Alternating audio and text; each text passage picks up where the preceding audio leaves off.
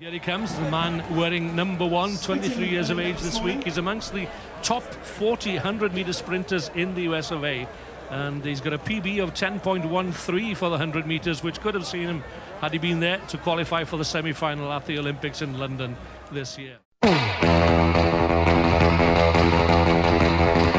bounce is kind, and Isles is ready to take charge here. Isles is away, he won't be caught this time, needs to go around under the post, as he does. A try for Carlin Isles, and the United States are not done yet. Saying about, well, you know, getting the athletes and then we'll learn the rugby afterwards. There is Luke Hume, a new man, and here he goes then. Now then, how fast is he? Pretty quick, if not incredibly quick, if not, there you go.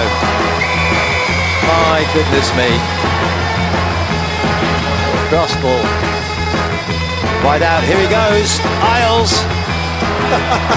Well, end of story. Absolutely, oh, and he's gone all the way around, fantastic. Oh my goodness. How would I love not to have been as quick as that, eh? And you as well. League club. Now they look to get it wide. Here's a man with plenty of pace. And William Spears. Spears is pulled down by another rabbit that's been brought on the field as well by Team USA. He's one of the quickest players that you will see on the circuit. And he has the ball now. Lots to say about this young man. There he goes, Carlin Isles. The 22-year-old, he was one of 40 top 100-meter sprinters in the USA, and believe it or not, he started playing rugby 12 weeks ago.